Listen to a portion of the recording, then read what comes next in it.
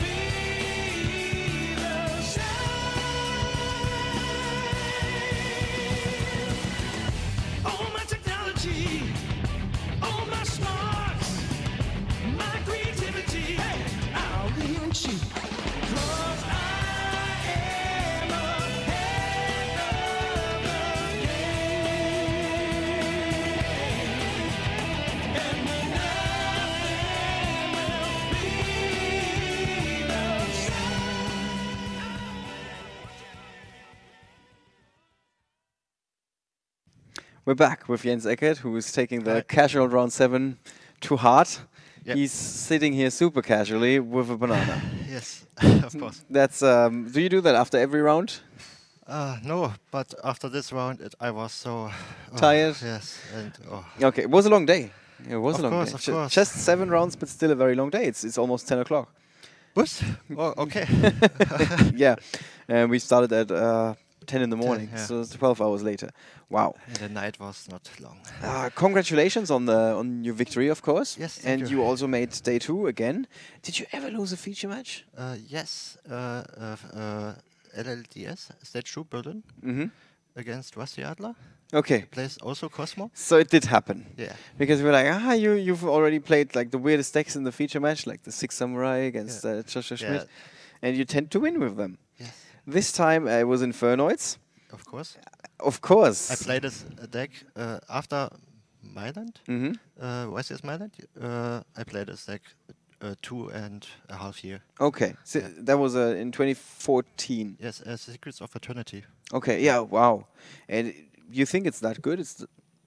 It's a really good deck. It's like an anti-deck because you can banish some cards from the graveyard. Monarchs will be played, and what should I say?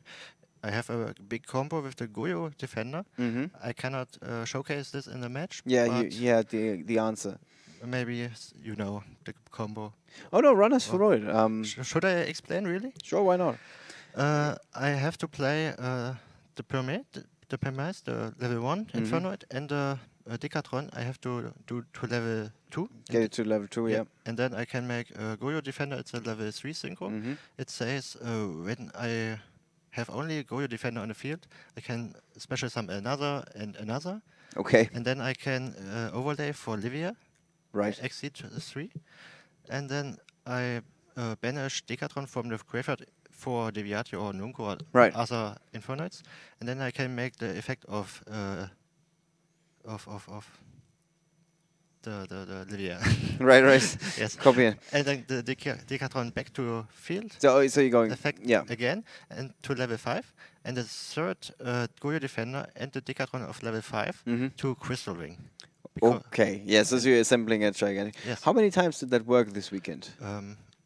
Almost every match one. Okay, one time. Okay. But not in this match. Yeah. Well, you still won in the end.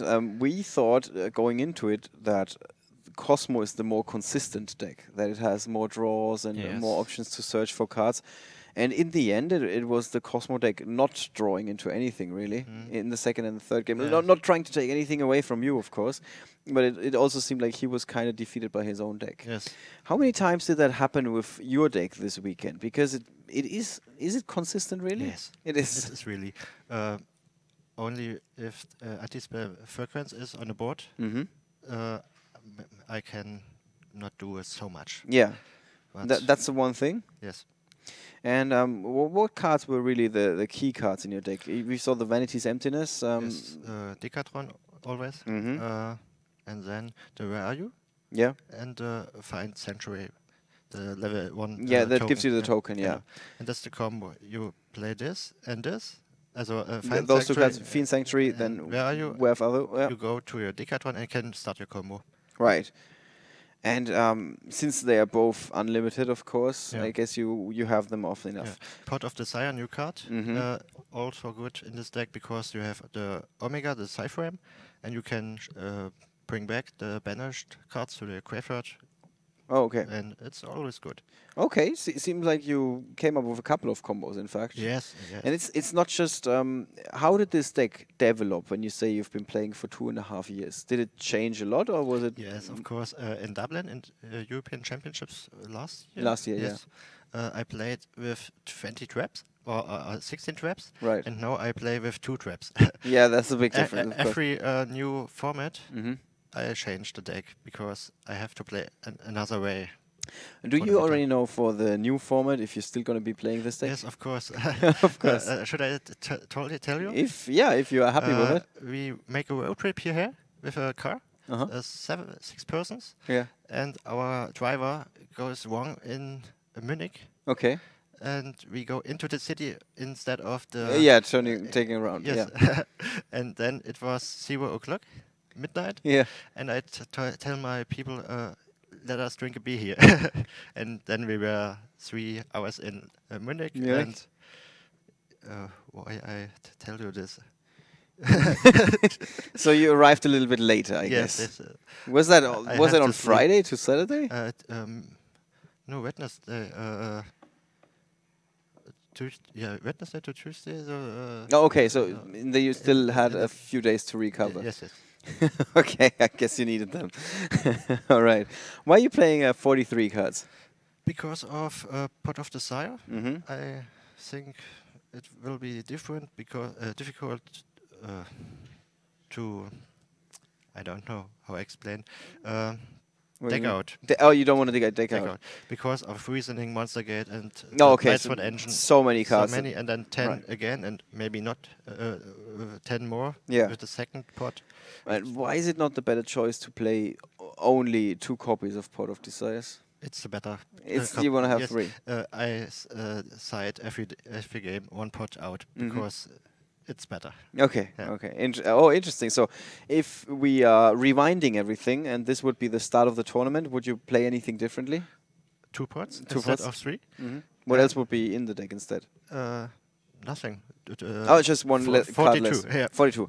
Okay, well, that's fair enough. The rest is really good. Okay. It's the best what I can play. What about the side deck? Is there something super special? Side deck. So the Kaiku putting in some work? Yes, against Monarchs, but I don't draw into. Against Cosmo, I boarded this now, but also not.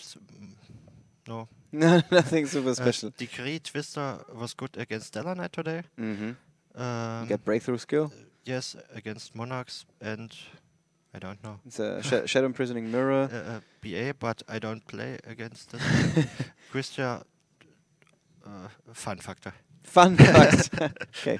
It's part of the game. Important part of the game. Raigeki, it's the best card. Yeah. But also don't need. Sudwain, good against Cosmo. And I played the Anti-Spell Fragrance because...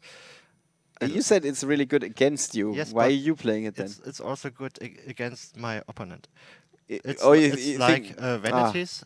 Vanities, if you have Vanities with board, it's good.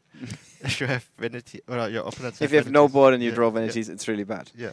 Okay, and it's kind of the same, I guess, with Anti-Spell Fragrance. If you first play your spell cards, you put up a big field, and then you flip it, it's really good. Yeah. Okay. So you basically only side it in when you go first? Yes, of course. Yeah. Everybody's always like, yeah, yes, of course. Yeah. All right. Well, thank you so much. We're going to see you again tomorrow. I hope so. No, definitely. You're going to be... There's a night between tomorrow. Okay. Rimini has a tendency of losing duelists in the beach. All right. Well, thank you very much. Best of luck that you're going to make it here tomorrow. Have a good evening. Guys, we're going to be back one more time. We're going to be looking at some of the results from the last round. We're going to take a quick look at the standings prior to the round and show you who is on top of the field, who is going to be leading the pack into day 2 when they have the chance to take Lorenzo Santoni's title, last year's YCS Rimini winner. With that, don't go anywhere. We're going to be right back with more exciting action from YCS Rimini 2016.